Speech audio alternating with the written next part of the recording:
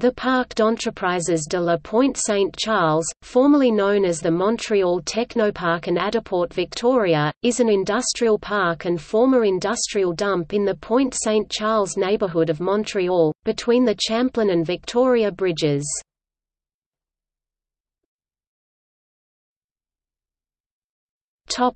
History.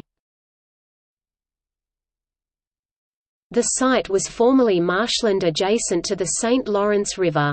It was used as a landfill and dump site from 1866 until 1966, and then was paved to serve as a parking lot for Expo 67 and was named Autopark Victoria. Following the Expo, it briefly served as the site of the Victoria Stolport, or Aéroport in French.